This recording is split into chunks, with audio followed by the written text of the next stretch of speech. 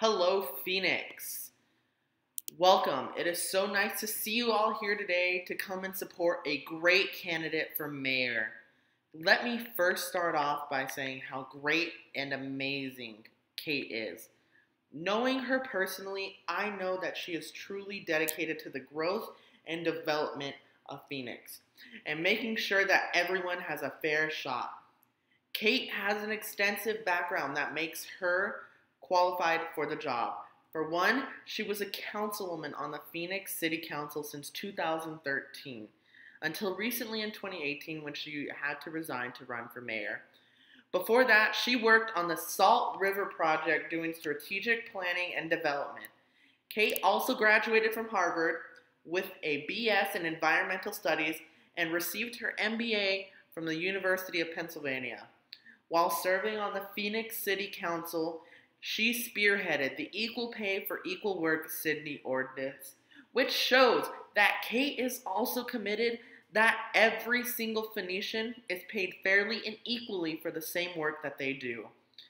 Kate is also huge on development and wants to make sure that we fill up our vacant lots before we start sprawling.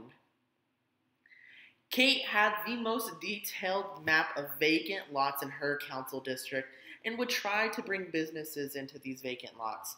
We can also thank Kate for revitalizing our warehouse district and helping bring in new tech jobs into our city so we're not relying solely on our housing industry. Kate also chaired the Prop 104 campaign, which was a comprehensive transportation initiative that increased funding for our public transportation, such as the bus and the light rail. Adequate public transportation is vital to any growing city, and Kate understands that. Let me also point out that none of the top 10 cities in the nation have female mayors. We have the opportunity to change that and elect a female mayor and be an example for the rest of the nation. Also, knowing Kate personally, she is one of the hardest working people I know. She is running a campaign and she worked on the city council full time. She truly cares about the city and wants to see the city thrive.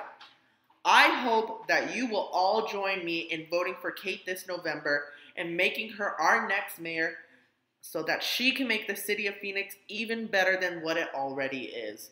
Without further ado, here's the person we've all been waiting for, Kate Gallego, the next mayor of Phoenix.